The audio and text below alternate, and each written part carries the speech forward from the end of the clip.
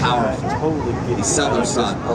That's pretty good. We're going to use that for our city. But the translation continues a bit further.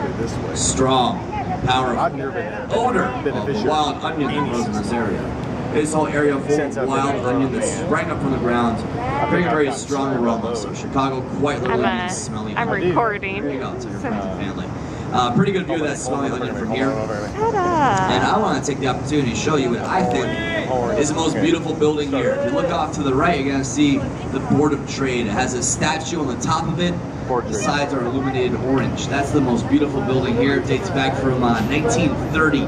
The Board of Trade itself, as an organization, has been around since 1843. This makes it the world's oldest surviving trades or goods exchange. That building in 1930, when that was the tallest building in the city. Designed by Halliburton Roots, another Art Deco design.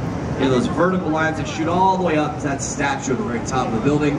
That is a statue of the Roman goddess of grains. Her name is Ceres. That's also where we get the root for the word cereal from, same person.